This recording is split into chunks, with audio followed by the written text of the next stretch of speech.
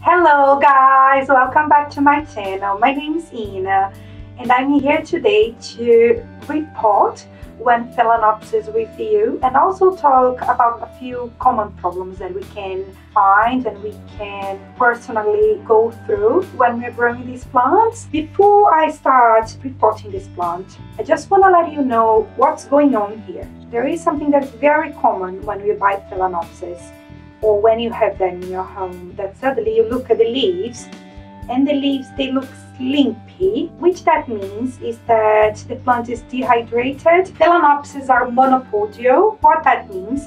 That means that they have a central axis. The plant will grow creating new leaves, one after another one. So when we look to other type of orchids, for example, we have here something that we call pseudobulbs. So the plant creates new structures, new pseudobulb each time. So that's the different pattern of growth. So these one are sympodials. However, Phalaenopsis don't grow like that. So their way of growing is similar to other types of orchids, like vandas, for example. They are monopodial. Or what that means that they will have a central axis and will create one leaf after another one. They don't have a structure that stored water. As I show you in the other orchid, it has these pseudobulbs, and that's the place where the plants store water and store nutrients. But with Phalaenopsis, it will store water in their roots. That's why usually Phalaenopsis has like thick roots.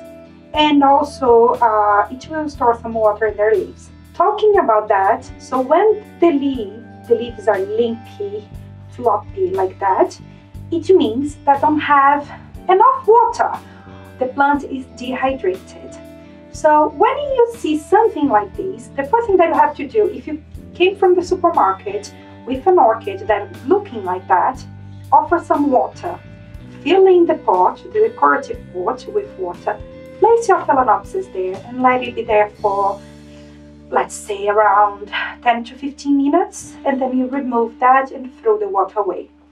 If you notice in the following day that the leaves are becoming more vivid, I would say like harder, it means that it has enough roots to hydrate the plant. In this case here, my leaves are very limpy. As you can see, they are floppy. These are not a new orchid. I have that for more than a year. It was in bloom. I bloomed that in the last video that I post about my plants in bloom. I will link it down, I think, up here, and also in the comments down below, in the description of the video, sorry. So what I noticed when I look at the blooms, that the blooms were much smaller than before, which, okay, it's cold in here, so Phalaenopsis blooms, they change according to the temperature as well. But I also think that this plant is not absorbing enough nutrients to feed the plant. Probably it's a root system problem. How I know that? Because the leaves, it has leaves. It doesn't have any other problem, visible problem that I can see. So what I suspect that we have a root rot problem here. So probably most of the roots inside this pot, they are dead, and I have to repot this plant. We have one area root that I have to take really good care of, and I have to hydrate this area root in order to hydrate the whole plant. Why the roots rot inside this pot? That's a very good question, but I have a few assumptions. I think that's probably on me. So 2 years ago, I bought a huge pack of bark. It wasn't a good bark. The bark degraded very, very easy, and I suspect it affected the roots of some of my plants. It was absorbing more water because it was like old bark. So that's what I suspect happened. And now the medium here is like 1 year old. It wouldn't be enough. It wouldn't be too bad if the medium was good, of good quality. But it's a terrible quality. So something that I advise you, if you decided to go and if you have many plants, look for better materials or buy a small package and try it. Don't pot a lot of plants on that if you are unsure. I have done that. I pot a lot of plants in this medium, this bad medium. I had to repot most of them. So in the end, I spent more money than if I decided to go with a more expensive bark. Anyway, I will leave also a link down below with some suppliers of bark in the UK. The ones that I've tried and that I like. I'm not earning anything.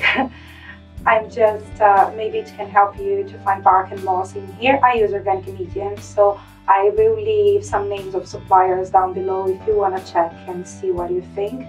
If you're new to orchids and maybe you don't know where to buy material here, substrate in the UK, so maybe it can help you. For me, it took me a while. I had to research and try one and another one and another one. So I'll leave some links down below for you if you'd like to buy medium here. Okay, without further ado, let's repot this Phalaenopsis and I'm gonna show you what I do about it. So guys, I have here a black tray that I will use to place all the old substrate. I will squeeze my pot gently in case I have some live roots in here. I'm not sure if I have any live roots, but that's what I'm gonna do. You squeeze gently and you remove the medium. I can see, look, oh gosh, it's really bad. All right, the medium is not as bad as I thought, but the roots are all dead. I don't know if you can see, but they are all dead. And a way for me to know that is because when you touch the root, it's papery. Look, the velamen that covers the root is thin, and if you touch it, look at that, it will just come out. Can you see that? That means that these roots, they are all dead, and it's pretty clear that they are all dead. So that's why my plant was so dehydrated. So I have my scissors. I will cut all the dead root. That's all of them that they have development are pretty thin and look like papery. Just remove all of them. You cut all of them. That's what you should do with the new Phalaenopsis as well. You check the root system and check if the root is alive or not. If it's not alive, you can safely cut them. But if they are alive, please don't cut your roots. Okay, they are necessary for the plant to grow healthy, and it's one of the main structure of your plant. So please don't cut roots that are alive. To be honest, I don't think this one is dead as well. This one is pretty strange. I don't know if you can see from so far, but this root doesn't look healthy, but I will keep it, and I will keep this one as well because I don't have enough roots for this plant. So I will keep 2 roots and the aerial root here. Okay, so that's the first thing that you must do when you are repotting your plant. So just cut all the dead roots.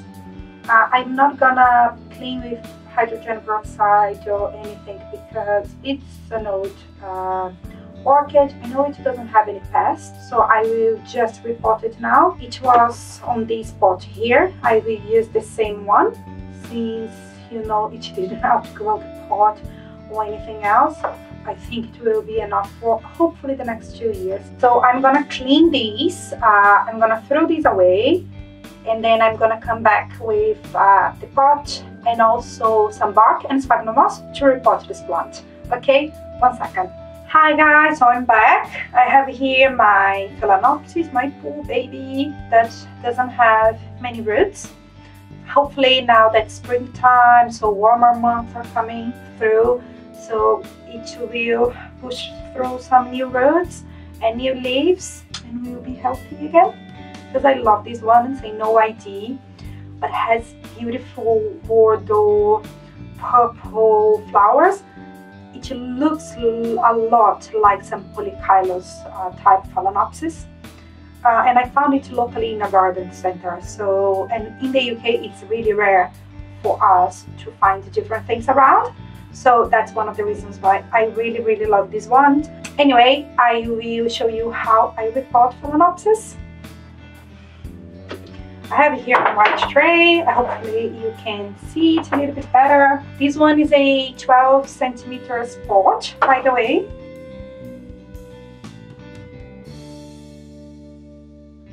I'm doing a mess. Amazing. Sorry about that. So the first thing that I do is with all of my plants, I just put a layer of moss on the bottom. Because I live in London and it's quite cool for more than half the year, I tend to put less moss when I'm dealing with Phalaenopsis and some Cattleyas as well. So what I'm going to do is I'm going to put much more bark than moss, because I think one of the reasons why I killed the roots of this one is because of the amount of moss that I had in the pot. So it could be root rot. Probably it was wet for too long and suffocated the roots, and that's on me because I didn't take good care of the way of the balance of air, and it was cold as well. So I think it was temperature with water, not because it was wet, but it was wet and cold at the same time. That's what I think. Again, I'm not a specialist, so I learn things as I go, and I'm reading lots of different things as well. So maybe it can help you.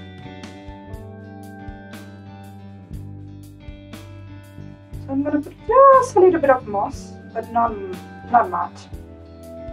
Let's see if it will fit in here. Yeah, it will.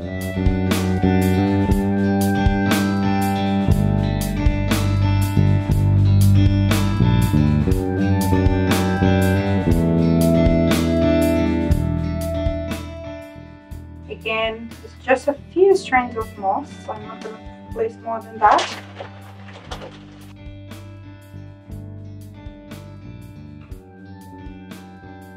The last layer of moss, again, just a few strands of moss.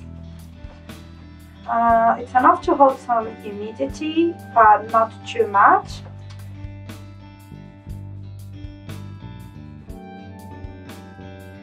Now I'm gonna place some slow release fertilizer. Again, just a few bits.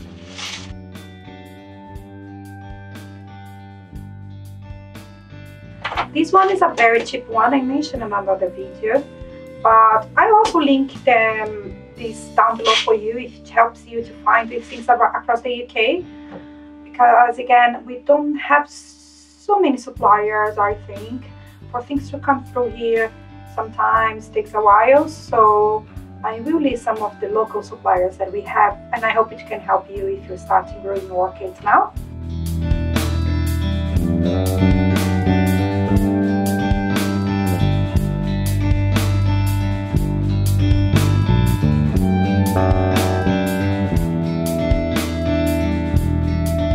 So guys, we are almost done.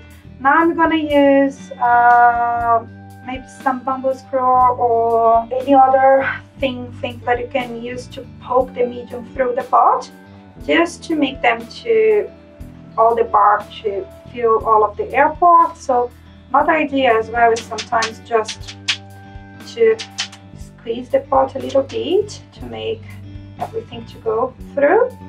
Let me try to find something to just adjust the medium in here. I'm gonna show you how I do it. Then the last thing is I'm gonna give you a good water. I usually water them as soon as I finish repotting, and that's it. So 1 second. So as I said before, again, I'm gonna just use these 3 things to make sure I don't have many air pockets across the pot, but I use just a few strains of New Zealand sphagnum moss, but nothing much, because again, my climate goes more towards the cool side than the warmer side, so I need to be careful with root rot, especially because these plants, they come from tropical countries. If I offer them too much water with a very, very cool environment, that's not good. You know, I don't believe that's good for any plant.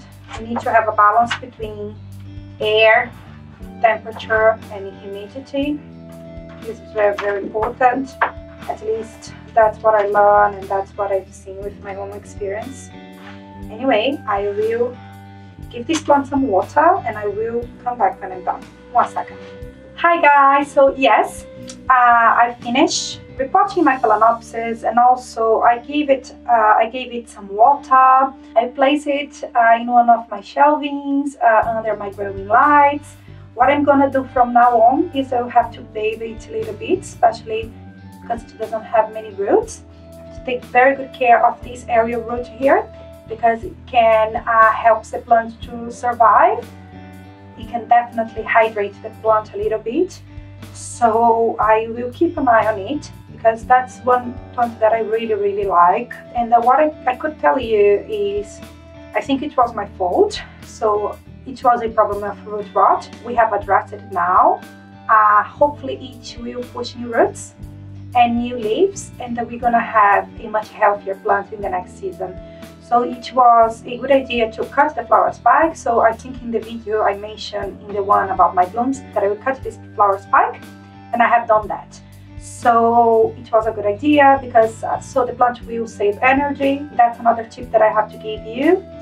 If your plants are not healthy, if you see that they are very dehydrated and then you are giving them water and nothing is happening, the leaves are still limpy, as I showed you. So that's a sign of dehydration and there is some problem with your plant.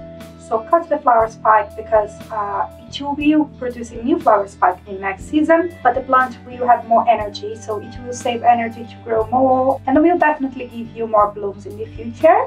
That's for sure. And I think one of the things that I like about my plants is that they teach me too much. We have to be patient, you know, and it's not only about blooms. For me, it's more about the journey with them. It's learning how to take good care of them. It's to see the new leaves coming, new roots, and see that you are doing a good job, that they are surviving. So I think for me, it's really interesting to learn a little bit as I go, because these are living things. We learn a lot with them. Anyway, enough blab. I'm digressing a lot, but that's are the tips that I would give you. Observe your plant. It will tell you lots of things. That's all. I hope you have enjoyed this video. Please leave a comment down below. I'd love to hear more from you. And also subscribe to my channel. It helps me a lot. I hope you have enjoyed it, and I hope to see you soon. Bye bye.